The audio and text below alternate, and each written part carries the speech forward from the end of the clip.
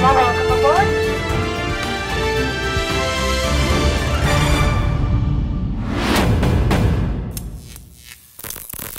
Hi gentle people, good morning. I'm Val, welcome back on 18 Squad Lab, and today I'm really proud to present you the last episode of the building of this Tiger 1 late production. This episode deals with more specifically the weathering process of this Tiger 1. Should you be interested in the building procedures and the painting procedures, those two episodes are also available on the channel. First thing first, I'd like to really thank all the community of the social networks, especially the community on Facebook, where I shared the pictures of this Tiger 1 completed.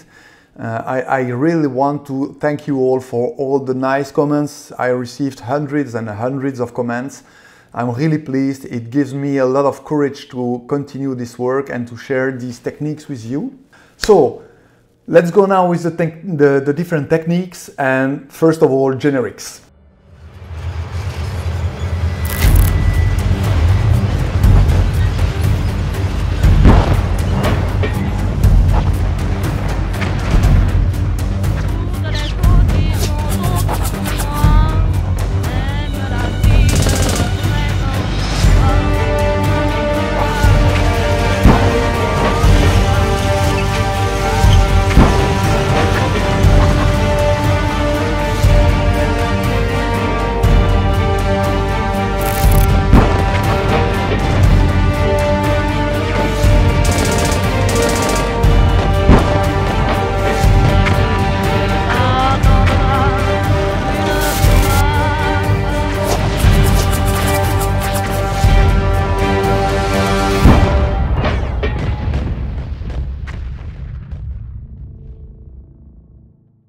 Okay, let's jump into business with the tracks.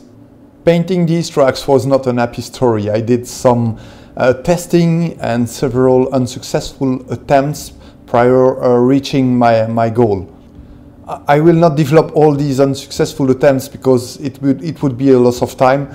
So here is the way to go to reach the final appearance of these tracks. I used a mixture of 40% black, 30% brown, 30% hull red to give the initial very dark appearance and slightly corroded, metal corroded to my track. That's the point of departure to paint the tracks. To simulate the crushed bricks appearance on my tracks, I create a mixture of standard rust and industrial city dirt pigments mixed together with PVA glue and water. I then applied this mixture randomly on my tracks with a skewer stick. I then create another mixture did with light rust and industrial city dirt, and I apply this mixture as well randomly on both tracks. The idea here was to create more color variation, as bricks might have different colors. For both mixtures of pigments, I used after application a flat paintbrush, quite rigid one, to remove the excess, but also to push my mixture deeper into the tracks. Quite strangely, you might think, I repainted the tracks with the initial paint setting of black and brown hull red mixture above this pigments application, and I will explain why. The use of pigments alone, or even mixed here with plaster, didn't give me the perfect appearance of, you know, a brick which is really exploding because of the pressure of the metal. You know, these bricks were really crushed by the 57 tons of the tanks. So my idea here, and that's why I did so many tests, was to reproduce a well-defined appearance of an exploded brick. I also wanted to give the impression that my crushed bricks were encrusted within the previously accumulated mud, actually dry mud. And that's why I further painted all these mixture of pigments with XF52 flat earth from Tamiya, diluted at 60%. The different pigment mixture color were obviously subsequently hidden below this XF52 color, but that's part of the plan, you will see later. Okay, that's the result, and we will now continue with a thin layer of XF57 buff, applied diluted at 60% with the same air pressure of 1 bar and the needle of 0.2. We will apply randomly a first layer of dust above these two tracks. I then continue by creating a quite liquid mixture of pigments, Gulf War sand from Migamo, diluted with a PVA glue and water, and I speckled both tracks with this mixture. The next step was to create a wash of oil paint, a nickel mix of raw umber and lamp black, diluted with white spirit, and apply randomly on the tracks to create some darker spots or darker areas randomly. To introduce the presence of oil leaks coming from the different road wheel hubs, I used the shaft and bearings grease product from AK Interactive, pure, applied with a small paintbrush, and I focus this application on the different locations of the tracks where obviously the wheels were present. To let the magic operate, it was now time to reintroduce our pigment mixture of crushed bricks, and for this I use this metal claw just to scrub all the little spots of dry mud that were previously painted flat earth XF52, and that's the best way I found to have this natural appearance of exploded bricks, recovering the exact texture and appearance of bricks exploded by the weight of these tracks. These clay soil pigments are now embedded within the dry mud areas. To increase the harmony between all these layers, I applied a second coat of dust, a dust layer, using the dust effect product from AK Interactive. I applied this product pure with the airbrush. The pressure was 1.5 bars. Well, to complete this extensive work on the tracks, I told you it was not an easy task. I scrubbed both tracks with a sanding block. All the parts of these tracks that were in direct contact with the ground, the cobblestones and so on, were scrubbed to make reappear the metal underneath the paint. And that's a very big advantage of the Friel model tracks. Being in metal, you just have to rub the paint and you recover a perfect metallic appearance. Well, this is the final results on these tracks. I think I'm pretty glad about the result. For me, it represents tank tracks in urban environments. I think it's pretty realistic. For the spare tracks, the concept was rather different, even if the base coat was the same one. So the mixture of flat black, brown and hull red was exactly the same. I continue to paint these spare tracks with acrylic colors and paintbrush. The first layer was basalt grey, above which I used blue grey to finally apply different other colors with different painting techniques. The technique to paint with acrylics and paintbrush is better explained in my other video, how to paint rusty spare tracks. These are the same spare tracks, by the way. Here is another color version of these spare tracks using these tones of grey. The first layer was basalt grey, applied slightly diluted with tap water to create some transparency here and there.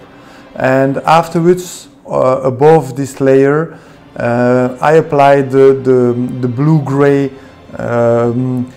also diluted with tap water, and displacing the pigments where I wanted them to be.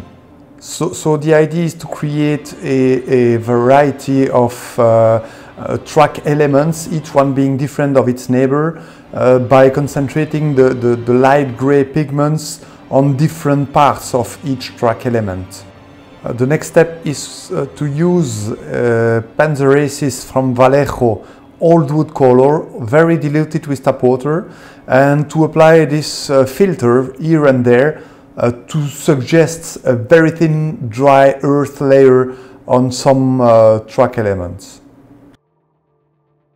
I then use the Model Air Vallejo 042 camouflage black-brown color to suggest bare corroded metal using the chipping method, both with the sponge technique and with the paintbrush technique. This color was extensively used on all the different parts of the model to suggest bare metal. To recreate the apparition of a slight corrosion layer on the contact points between the tracks and the wheels, I used the dark rust color from AK Interactive, slightly diluted also with tap water, so quite thin and transparent, and I use my paintbrush on these areas. I also used this color pure with the sponge technique just to simulate the apparition of small rust dots on the same areas. The chocolate chipping tone was used to simulate with the paintbrush streaks and scratches on the tracks. This tone is a little bit less aggressive than the camouflage black-brown from Vallejo. To go even deeper in detailing, I use the orange-brown from AK to simulate the apparition of young rust in all the track links location, you know, where these axes are crossing the track elements and makes the junction between the track elements. Young rust generally has a lighter color. Well, weathering of the tanks started with the wheel assembly, and for this you have already seen in the previous video painting the Tiger 1 that I used chipping fluid for the wheels and other parts of the tank. So for these zones already treated with chipping fluid to make reappear the base coat through the olive green and the red brown, I started the chipping with the Vallejo Model Air 042 camouflage black-brown, just to show bare metal through the most exposed chipped areas. I used both the paintbrush and the sponge techniques. The paintbrush was used to precisely chip the areas already chipped to make the base coat reappear. The sponge was used to increase the chipped areas, especially on the inner wheels, where obviously mud, stones and debris were trapped in between the different wheels. The next step is rather classical and consists of a pin wash. I used here the dark wash product from Migamo. It's necessary to emphasize all the little sculpting details like the bolts and crevices. I use this product pure, applied with a paintbrush. The good thing with this product is that you can apply it and leave it to dry for hours. It's still easy to remove it afterwards with white spirit, or at least remove the excess. So in this case I apply the product on all the wheels in one bunch, accelerated the drying process with an air dryer, and then remove the excess with white spirit. An important point is that whenever you remove an excess of product, whatever the type of product, you have to brush in the natural direction of the flow. I mean, in which direction would flow dirt and dust if it was raining. And you follow this direction while brushing, so that naturally you will already create streaks flowing in the good direction. To reproduce the oil leaks from different road wheel hubs, I use a mix of shaft and bearing grease and engine wash and turbines from AK Interactive. I mixed these two products with a ratio of 50-50 and applied it to the wheels with a little paintbrush. This mixture needs to be applied in several coats, at least 2 to 3 coats, each time accelerating the drying process with an air dryer. Whenever a mud layer is applied later on the wheels or on the chassis, I reproduce these oil streaks, oil leaks, also above the dry mud layer. It is now at this stage that I applied the mud layer, but I will explain this process later on in the lower hull explanation, weathering explanation. You can see here the results working with all these products. So the presence of clay soil pigments on the main wheels, the presence of oil leaks from the different wheels hubs.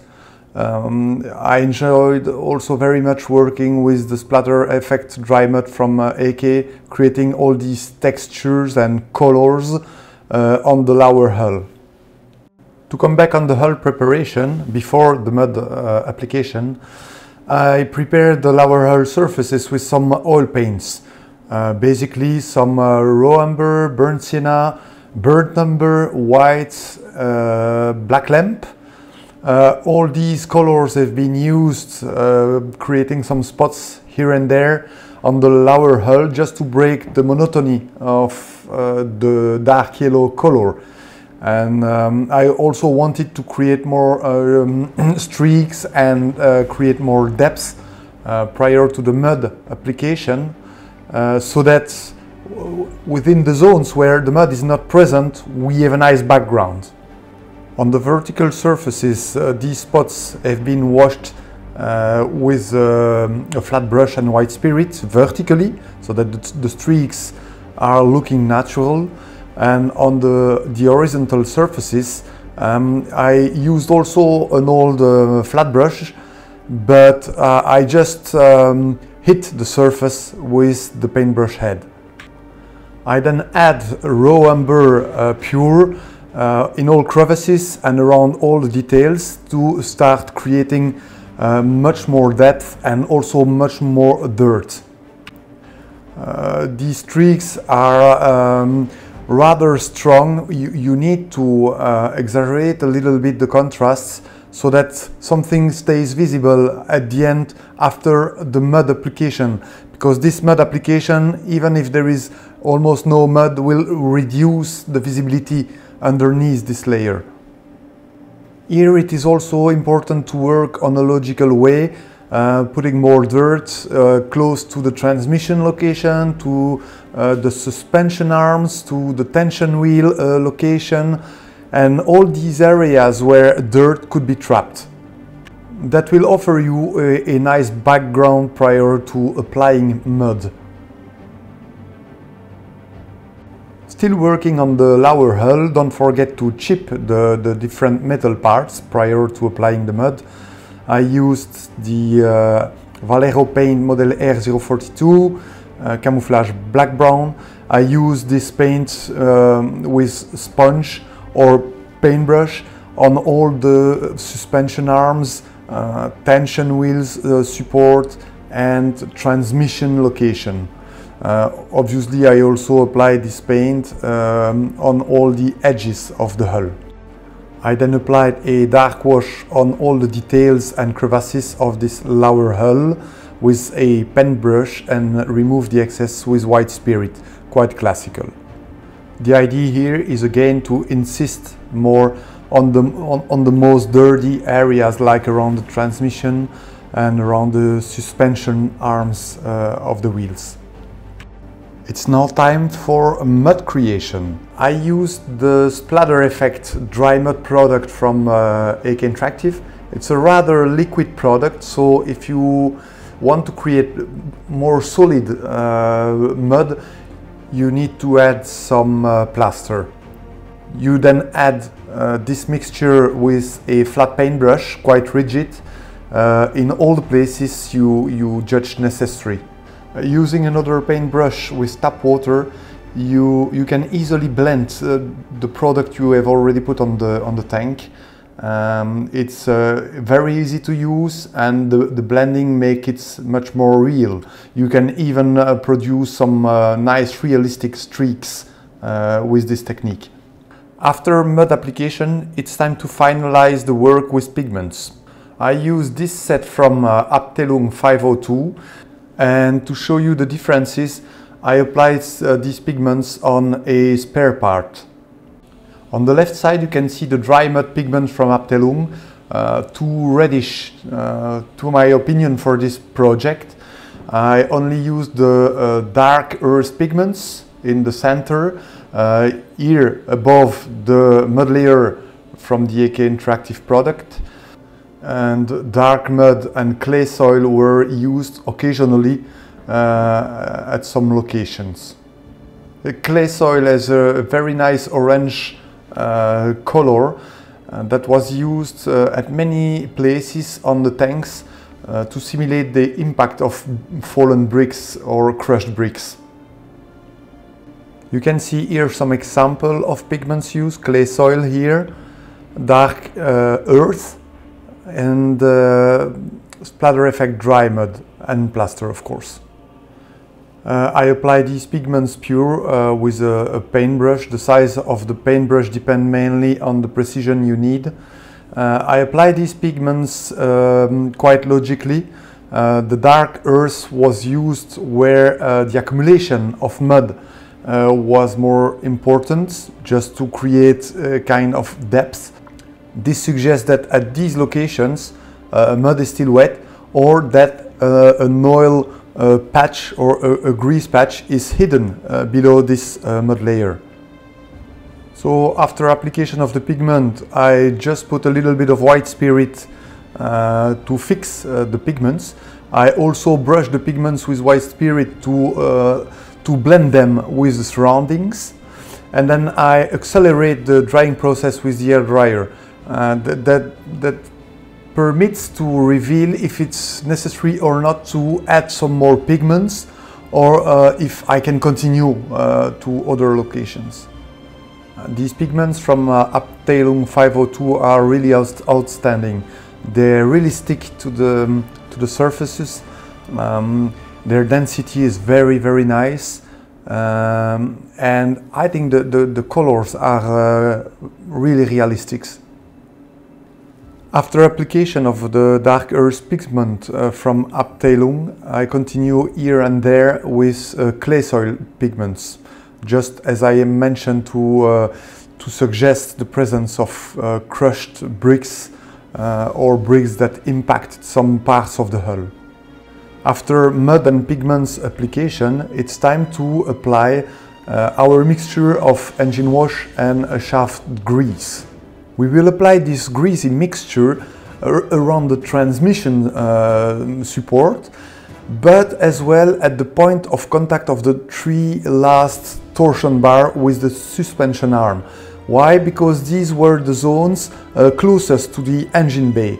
And as you know, the engines are losing oil, and these are the points of exit where this oil can appear. I also apply this greasy mixture around the tension wheel supports. As I explained initially with the wheels, you need from time to time to apply 2 or 3 different layers to increase the density of the product. Obviously you apply more layers in the areas where the leaks is also supposed to be the more important. I also speckled the lower hull sides with this greasy mixture using my airbrush and an air pressure around 2 bars. This completes the work on the lower hull, and we can now start with the lateral sides of the tank. Given the lateral sides of the hull were not treated with the chipping fluid, as explained in my previous painting video, it was necessary to create a random chipping to reproduce the apparition of the base coat, the dark yellow base coat, through damaged area. I used a 50-50 mix of Vallejo paint, Iraqi sand and old wood to reproduce these scratched areas.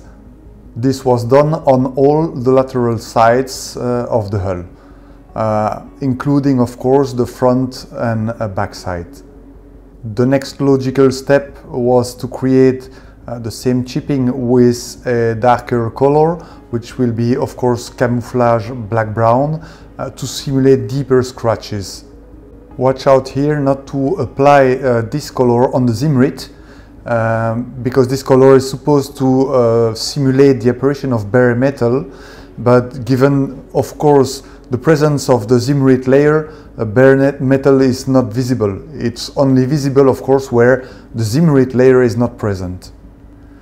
The rear side of the hull received a thin layer of XF1, Tamiya XF1 diluted at 70%. This coat was applied in the vicinity of the exhaust pipes. I also applied this coat on the upper hull in the same location, but also above the different engine ventilation bays, where you know, a lot of dust and dirt is flowing due to the presence of the different radiators. The next chronological step and logical step is to apply a dark wash on these sides. I applied obviously this wash on all the crevasses and sculpted details of the model. I did the choice not to apply this product pure on the Zimrit crevasses, just to avoid darken too much my tank. So what I did was to dilute this product with white spirit and only apply these diluted washes on the lowered part of the hull, covered with Zimrit, these parts which are more prone to accumulate dirt. I further continued with other products, adding streaks on the vertical panels. I use for this purpose the Eke-Interactive products like streaking grimes and dust effect. These two products were quite liquid and applied with a small paintbrush. Watch out here, do not overload your paintbrush with these products. It's best to work with a small amount of paint at a time, just to avoid that these liquid products do not flow into all the Zimrit crevices and expand through the panels. The rear panel of the hull required some extra work due to its specific configuration. So I started with a 50-50 mix of oil paints, raw umber and burnt umber. I applied this mix of oil paints pure and without removing the linseed oil present in the paint. Most of the time when I work with oil paints, I do not put my paint on a sheet of paper to remove this oil, unless the tube is new and the paint is too liquid. The reason is that this oil greatly helps to blend the pigment on the surface. Removing the linseed oil will turn your paint really dry and more difficult to spread across the surfaces. Personally, I never experienced any shiny result after drying time because of the linseed oil. Of course, if the paint is really loaded with oil, it's best to remove the excess. Just like on the front plate, I use streaking grime to simulate the dirt streaks on the vertical surfaces and on the mudguard. I then add some black smoke pigments around the exhaust pipes exits and fix them with white spirit. All the lateral panels of the hull receive also a treatment with black pencil to reproduce the polished steel areas. So all these areas where there is a constant friction. It's only at this stage that I glued the two exhaust pipes and exhaust pipes covers. I will explain later on how I painted these exhaust pipes. Prior to put the big exhaust cover on the left side, I had to paint the tow hook located on the rear panel. And this painting procedure was used as well for the tow hook, which is located on the top side of the hull. For this I used two oil paints, which are Terra Rosa and Burnt Sienna. And as you can see, for this operation I had to remove a little bit the linseed oil, especially in the tube of Terra Rosa that was quite recent and was quite liquid. But even like this, I did not wait for a long time. I don't like when my oil paints are too dry. The painting technique here is quite easy. I apply first burnt sienna, just hitting the paintbrush head on the surface, creating some spots of paint. And afterwards I did the same with Terra Rosa above the first paint. I then use another dry paintbrush, an old one, and I just hit the surface with the paintbrush head to mix both colors together. The large exhaust cover can be then put in place on the left side with a bit of cyanoglue. The lateral panel of the hull, where the side skirts have been removed for operational reason, whatever, receive a special painting with oil paints as well.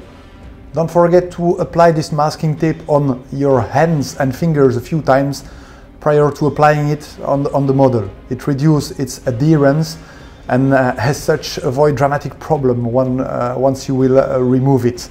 It will avoid to tear off the paint or the stencils which are lying underneath. I used a mix of lamp black and raw umber pure without removing the linseed oil to make dirty these areas below the side skirts where dirt could accumulate. We have here to take into account the different support of these side skirts, but as well the attach point of these side skirts on the hull. Normally removing the masking tape should not be a problem if its adherence had been reduced initially. And we can finally complete the work on the hull lateral sides by applying mud, pigments and oil leaks exactly the same way we did for the lower hull.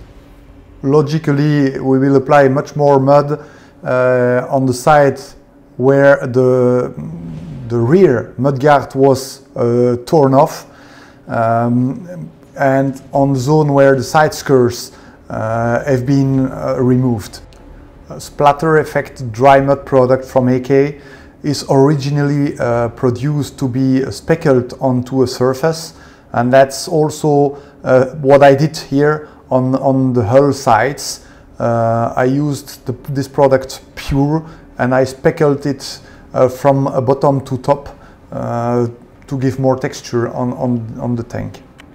The pigment used and the oil product were the same as for the lower hull. The way to apply it was exactly the same, and I followed the same logical way to create more depth and more realism. The exhaust pipes and exhaust cover painting follow a rather easy process. The exhaust pipes were initially primed with Mr. Mahogany Surfacer 1000, which has a dark brown color, and the lower part of the exhaust pipes were painted dark yellow, as explained in the previous video. I applied a first layer of camouflage black-brown from Vallejo to get an even darker brown color on the upper part of the exhaust pipe. I also paint a small ring of brown, dark brown, around the exit from the engine bay, where the heat was most probably more important. I also applied this dark brown color on the upper part of the exhaust cover and on the inside of this exhaust cover. The rest of the job was done with the sponge technique, using two paints from AK Interactive: Dark Rust and Hull Red. These two paints were applied in sequence with the sponge on the zones previously painted with the camouflage black-brown color. It was also necessary from time to time to add a little layer of camouflage black-brown with the sponge, just to help the blending between all these colors. I kept a little bit of the base coat, dark yellow, especially on the top cover of the exhaust pipe, but as well on the bottom part of this exhaust pipe. Here is the final result of this painting with the sponge technique and these acrylic colors. To complete the work on the exhaust pipes, I apply a thin layer of XF1 flat black from Tamiya, diluted at 70%, at the extremities of the exhaust pipes. I apply the same thin layer of black on the extreme upper part of the exhaust cover. This very transparent black layer is useful as a base coat for further application of black smoke pigments on the same areas.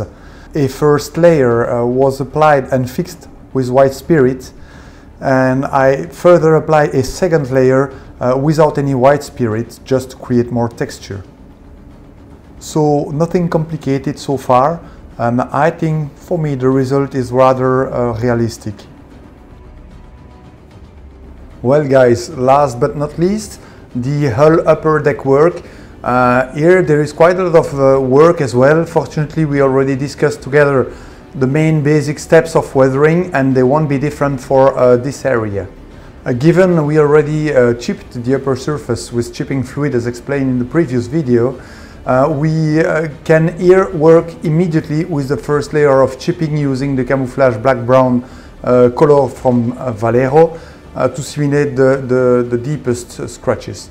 The use of the paintbrush here is a bit more necessary, just because the sponge is not able to reach all the little enclosed areas. The upper deck is a zone where the crew is transiting a lot. It's the area where they are walking from left to right, from front to back, where they are performing maintenance actions.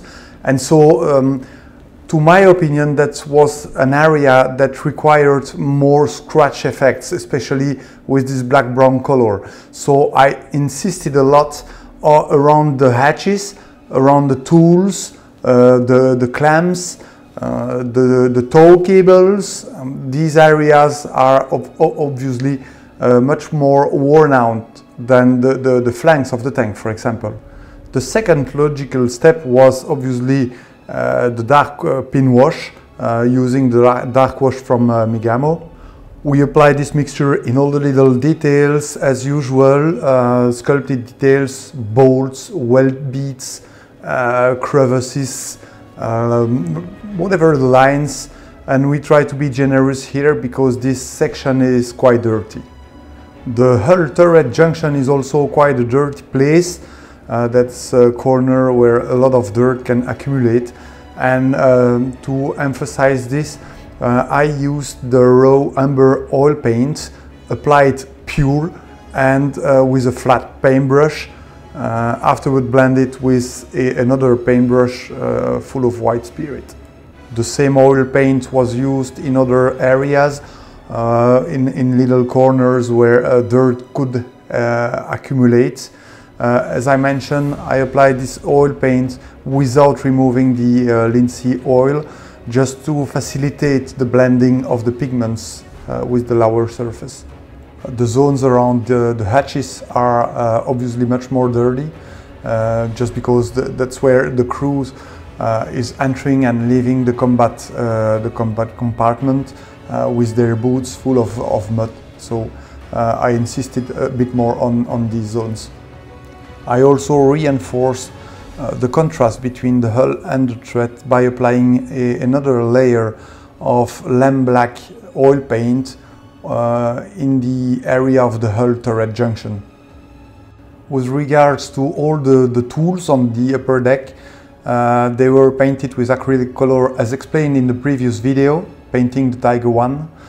And what I did to improve the realism and the weathering of these tools was to add raw amber oil paint on the extremities of the handles, most probably in these areas where the user is putting his dirty hands. To create more color variation, the wire cutter received 2 or 3 filters done with burnt sienna oil paint, just to give a more orange look to the handles. I used the air dryer in between each layer to accelerate the process, and I emphasized the filter on the extremities of the handles. The center part was also cleaned a little bit more with white spirit, just to emphasize the more worn out zones of this tool. The main gun barrel cleaning bars located on both sides of the hull received some spots of lamp black oil paints, just because the cleaning process of the main gun was a very dirty task. This task was accomplished by a few crews working with gloves or bare hands, and these bars were full of cleaning product, most probably cleaning oil, mixed with gunshot powder. The shovel extremity also received a little bit of mud using the splatter effect dry mud from AK Interactive. A mix of flat brown and flat red was used to give a more reddish appearance to my shell impact, where the Zimrit detached from the tank surface. It's nice to know that given its stickiness, the Zimrit has the tendency to tear off the dioxide red primer that was lying underneath, leaving as such the bare metal visible. So the idea is to reproduce this fact, painting first these areas with this mix of flat red and flat brown, and then using the camouflage black-brown color again above this oxide red primer to simulate the apparition of the bare metal. I finally used a black pencil on all the shell impact to reproduce the steel appearance. After application of bricks, debris, rubbles and gravel on the front right side of the tank to simulate the impact against a wall during urban operation, by the way, it's a process that I will describe in my next video, I apply some pigments, industrial city dirts, brick dust and light dust, just to improve the fusion of all these elements with the rest of the tank hull. My next video will be fully dedicated to brick creation and explain in detail the whole process. I also use Abteilung clay soil pigments as usual to simulate the debris of crushed bricks. It's important with pigments application in this case to go in all places where the debris could have fallen. So in this case it was important to apply some pigments as well in between the main hull and the transmission support, but as well on the side skirts and behind the spare tracks. Above these pigments, and to increase even more the harmony of all these textures and colors, I apply a final dust layer using the dust effect product from AK Interactive. I use my airbrush with an air pressure of 1.5 bars, and the product was diluted at 60% with white spirit. Watch out with this product, it has a very light color, it's rather white in fact, so you have to dilute it to apply it and remove the excess with a paintbrush with a little bit of white spirit to reach the right dust effect. Apply pure with too much product it could give a strange sensation, and you might turn out with a complete white tank. You can see at the back side of the hull some 88mm empty shell cases. I will explain in the next video how I painted these empty shell cases.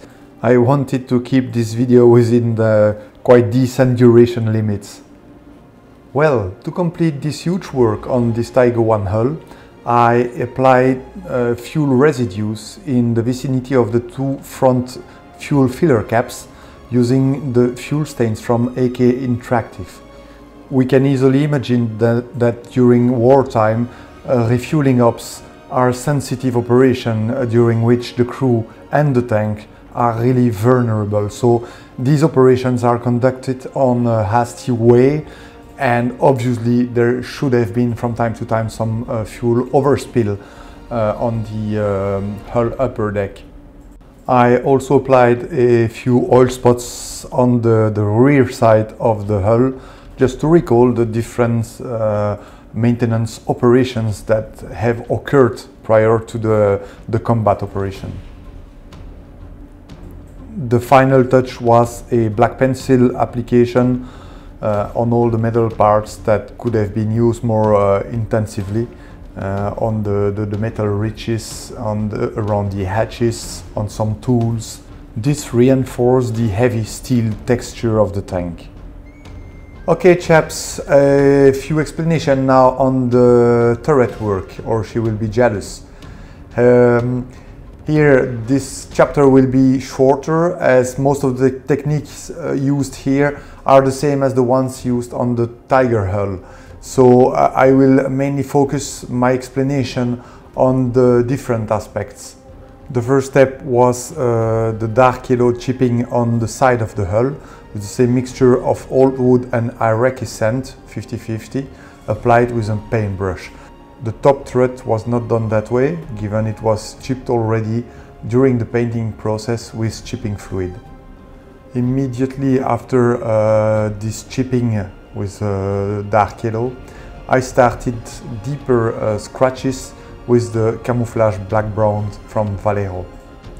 Use the paintbrush to apply these scratches with precision on the previous dark yellow scratches, and the sponge for larger areas.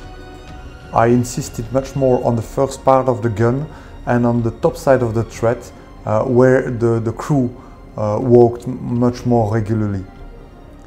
I left 3 spare tracks painted with camouflage on the left side, just to suggest that these spare tracks had been painted together with the tread, while the camouflage had been applied by the crew. The 2 remaining spare tracks on the left and the 2 other ones on the right were painted with acrylics, according to the technique explained for the spare tracks of the hull. I also apply on the guiding tees of these spare tracks an intense chipping with camouflage black-brown and a bit of black pencil, as to my opinion these guiding tees could have been used as stairs by the crew to climb onto the tread. So I wanted a little bit more worn-out aspects on these areas. This little hole on top of the tread was in fact a self-defense system. This tube was capable to launch smoke grenade, smoke signal grenade, flare, but as well anti-personnel explosive ammunition. So I painted black with intense black AK Interactive, and afterwards I applied some gun metal pigment inside of it. The Rommelkist, which is the toolbox at the backside of the tread, was exclusively painted with oil colors. I use a mix of different oils colors, apply the spot method just like I did on the lower hull, and then blended all these colors with a flat paintbrush and white spirits. The color used were titanium white, raw umber, yellow ochre, cobalt blue and lamp black. These colors have been blended vertically on the sides of the box. I insisted with raw umber around the lockers of this box, as these are the zones where dirty fingers had to go to open the box. The exact same procedure was applied on top of the raw milk yeasts, so a mix of the same oil paints, insisting with raw umber in the zones where dirty hands could have been placed more regularly, and finally application of black pencil on the corners of the raw milk yeast where most common friction occurred. The next step was application of a dark wash on all the details. I also used the same dark wash from Megamo for the thread. I applied this mixture on all the details, but as well on the lowest part of the thread. So I do not apply this product on all the Zimrit, just not to darken too much the tank turret. But anyway, I applied it a little bit diluted on the lowest part of the thread where dirt accumulation was most probably more important. The area in between the gun mantlet and the thread was treated again with oil. I did a mix 50-50 of raw umber and a black lamp. I love this combination, giving the impression of a greasy area and dirty area. So I applied this mixture pure, again without removing the linseed oil, and blend it with a flat paintbrush, slightly humidified with white spirit.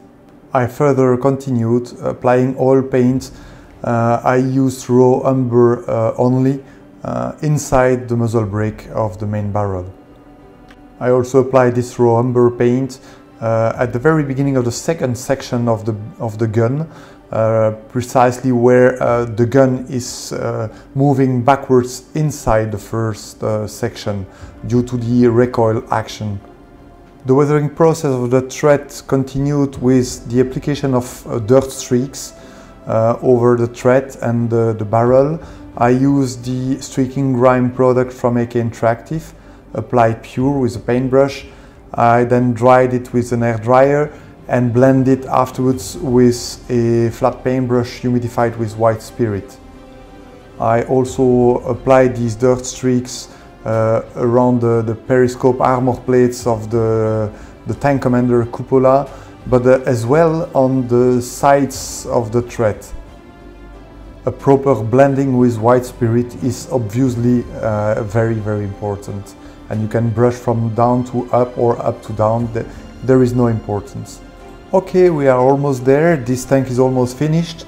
I applied a thin coat of dust effect from AK Interactive with my airbrush, diluted at 60%, just like for the hull.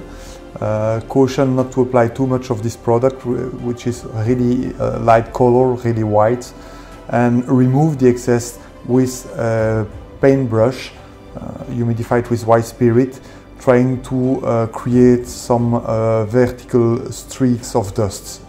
For the horizontal surfaces, just hit the surface with your paintbrush humidified with white spirit to remove the excess of product, and try to leave the maximum concentration of dust around the hatches and the corners. Watch out with the Zimrit not to work with too much liquid, just to avoid that the product flows through all the crevices of the Zimrit. Final touch on the thread, application of black pencil. Just like for the hull, apply this black pencil on the zone of more intense traffic, or where metal pieces were in contact and steel was visible. The very last work on this tank, I promise, is the application of pigments. I did a 50-50 mix of beach sand and lye dust, and I also put some industrial city dirt.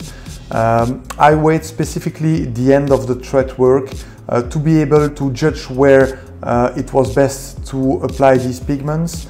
I think it's important to have a global view of the finished tank to apply these pigments, these final pigments, just to work on a very harmonious way. So these pigments were applied on the hull upper deck, but as well on the tread at key locations to reinforce the presence of dust and debris all over the tank. This is specifically important in urban combat, as there is a lot of dust flying when the shells are hitting the different houses and obstacles. Well guys, that's it. I hope you like this tutorial. I see you next time in my next video, and we will see how to create bricks at this scale. Greetings from Portugal. Ciao.